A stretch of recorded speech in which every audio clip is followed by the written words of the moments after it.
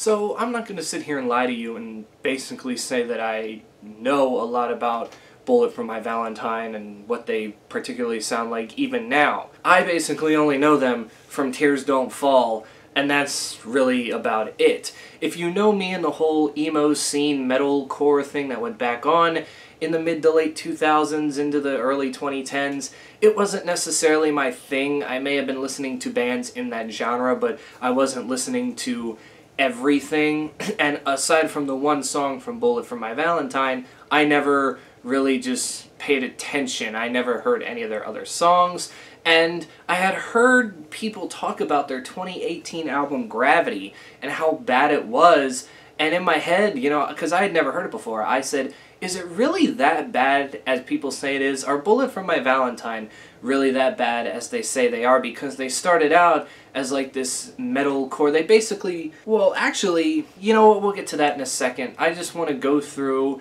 basically what I think of Bullet For My Valentine and see if people talking are just upset because maybe they changed their sound from what they used to sound like over the years, this, that, and the other.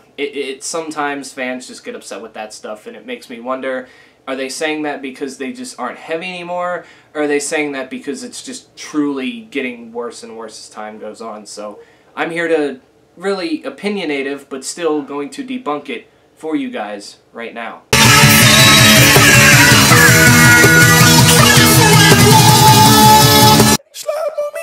So basically, what happened was in 1998, there was this band called Jeff Killed John, which would later be renamed to Bullet For My Valentine, that started out as more of this nu metal type band, as this was around the time that nu metal was booming thanks to bands like Limp Bizkit, Korn, Deftones around this time, and later down the line you would have like Linkin Park come into the mix and all these other bands, whether good or bad.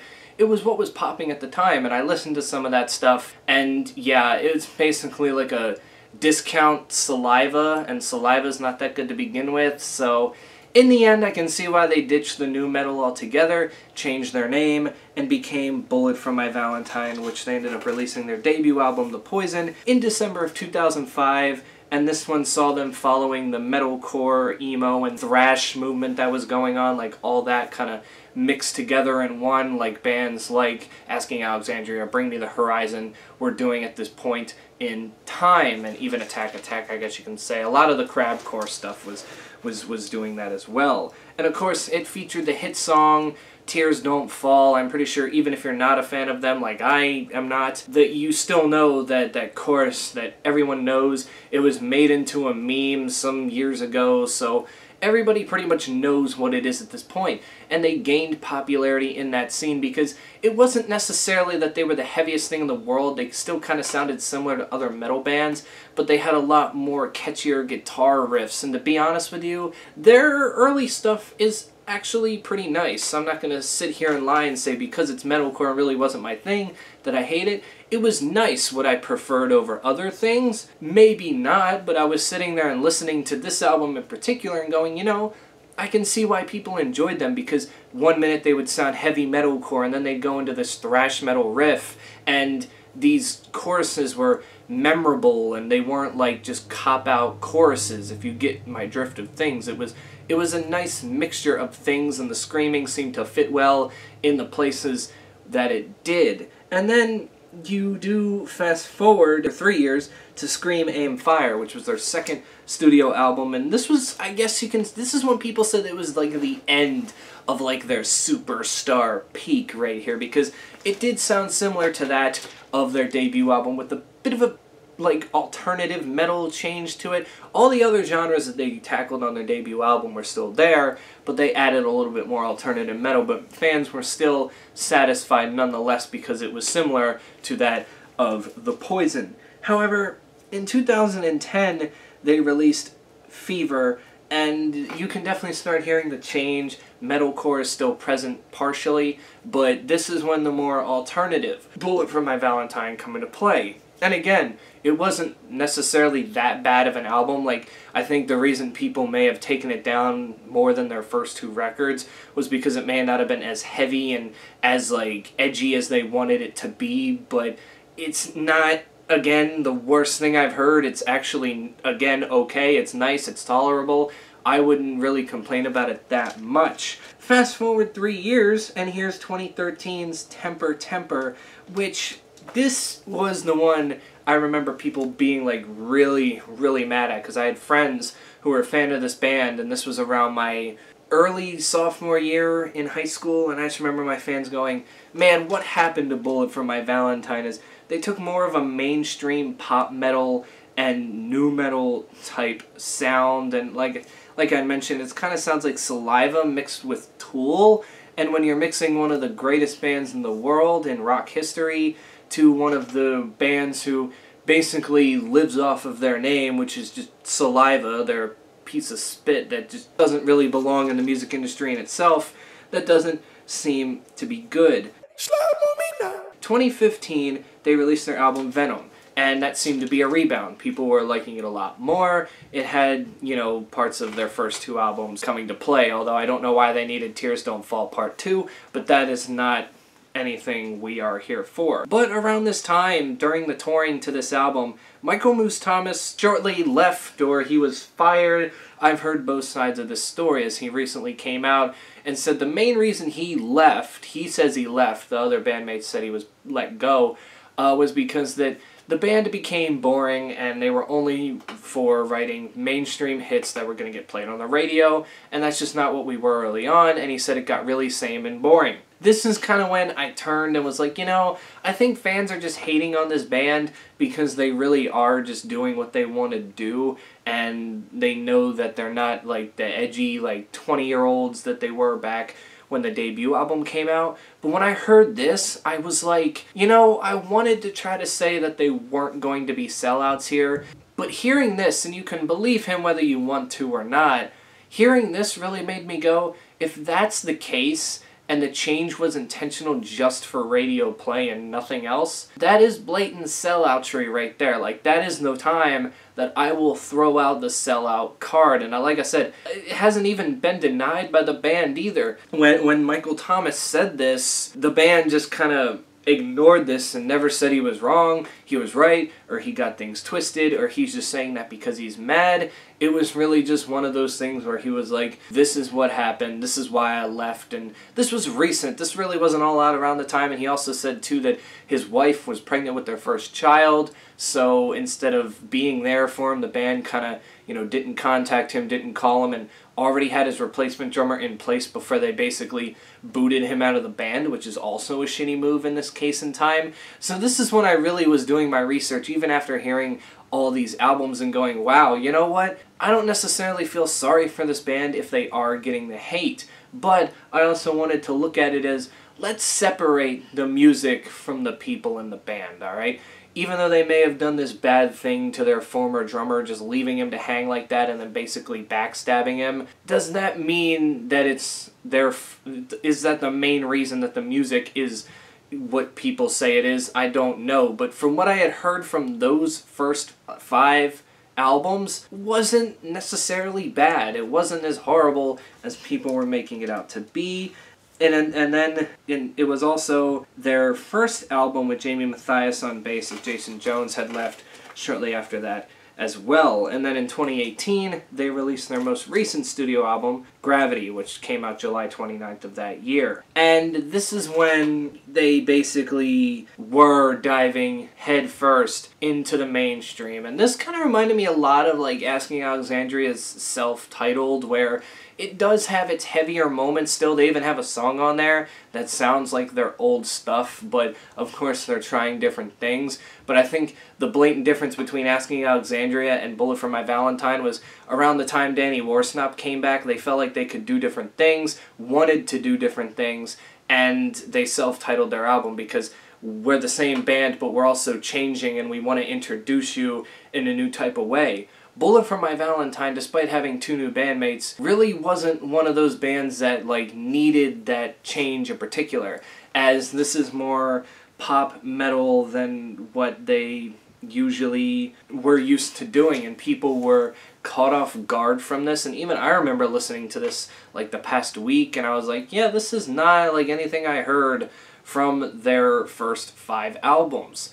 But then I'm still sitting there and thinking to myself, but is it really as bad as people were saying it was? Because I remember basically people saying they got hit with the Imagine Dragon big, and this is a big step down, this, that, and the other. And I go, no, it really wasn't. I mean, it's not like they hadn't tackled genres like that before per se. I mean, yes, it was a big jump from going, you know, being disappointment in 2013 to really reeling fans back in 2015 to then kind of, you know, drawing them back out with this album. But at the same point in time, I'm sitting there going, I'm not hearing a lot of what people are saying, what makes this album bad. To me, I can still tell it's Bullet For My Valentine. Sure, that's different, but I wouldn't, again, call it the worst thing I've heard. That probably isn't even the worst thing that I would have heard in 2018 had I decided to give it a review. There were a lot of bands that year. There's one band in particular that I could tell you that I was disappointed with that kind of took the more obvious mainstream pop rock route, and that was Daughtry, who early on had some, you know, pretty nice moments, but then slowly just deteriorated into that soccer mom rock, the radio-friendly territory that just got old after a while. That was an obvious change, and that album came out the same year and was bad. Listening to this, I was like, no, it's not that bad, and even the band itself isn't necessarily that bad. Like, would they be on a list for, like, my top 10 or top 20 artists of all time? No, not really, because I don't really follow them as it is already. But, you know, getting into their albums and actually listening and seeing what made them nostalgic back in the day and what disappointed people and why it may have disappointed people. Some people just like to talk out of their ass because bands change sometimes and, you know, you may not like it, but this doesn't mean that they're selling out. Once again, that comment can be held in regards whether the thing about they only wanted to make mainstream rock for the radio was true or not. I'm still, you know, saying that maybe there is a slight thing of they wanted to and they did, but then they were just kind of like, you know, we're kind of tired of being heavy all the time in the first place, so I guess we'll just, you know, stick with this. Because to be honest with you, if they were really trying to make radio hits, then where have they been on the radio? I don't hear them on any radio apps. I don't hear them get played on any of the rock radios here. And it's not like the rock radios I listen to won't play that type of music. They'll play any type of rock. And not once in my entire life have they mentioned Bullet For My Valentine anywhere. So if they really were trying to make a quick buck, they would have done something like a Daughtry or a Theory of a Dead Man or a Fall Out Boy, where they would have turned into this obvious pop rock, sometimes just all pop ripoff, and they would be getting their songs played consistently on the radio, when for them it's not really happening. They, to me, just kind of seem to have faded off into obscurity. They're still there and people still pay attention, but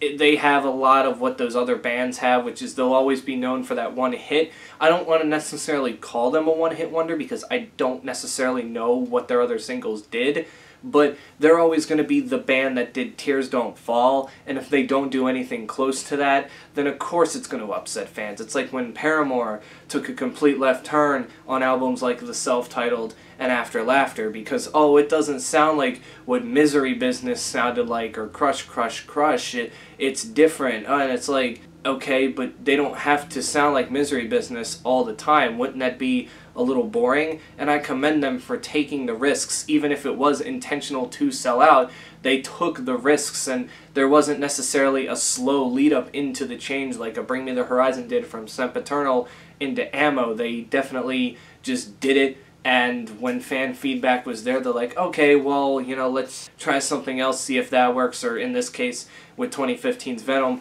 we'll return to form, and then we'll decide whether we want to do something for the next release after that. So I think I've answered the question. Is Bullet For My Valentine really that bad? No. Was their 2018 album Gravity really as bad as people made it out to be? No. I'm not going to sit here and say, like, again, it's the best thing in the world. It's not, but, you know, I just think this was overreaction by the people, overreaction by the fans in some sort. But hey, you know, if you don't like it, that's fine, but most of the excuses I heard for the reasons that people didn't like it were because, oh, it's not like their first album, or it's not like their second album. And I don't like people like that, and I know what you're going to say, don't you do that shit to Maroon 5 all the time? Yes and no, because I can reminisce about those first two albums and about how great they were before they definitely decided to take the sellout route. Because really, those first two albums are the gems. That's them at their peak. That's them at their best, in my opinion, when they were actually still enjoyable to listen to and sounded like a band.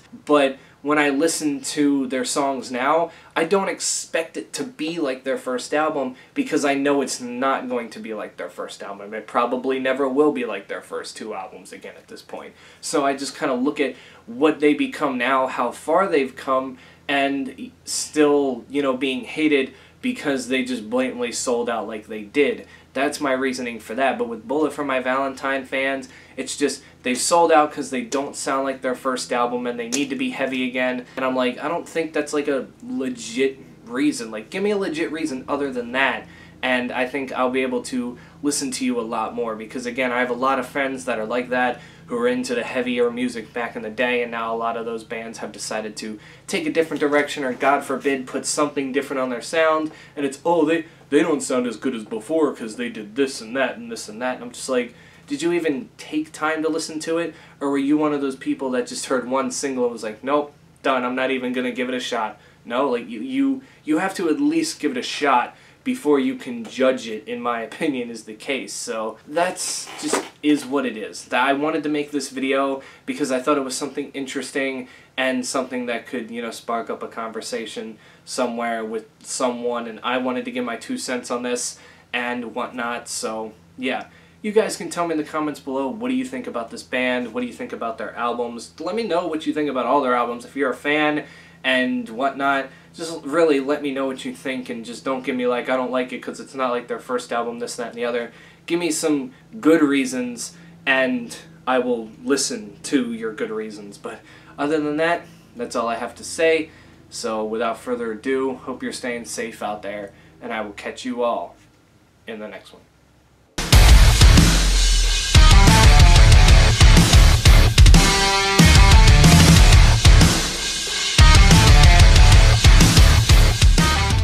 That's all I have to say right now. Bye.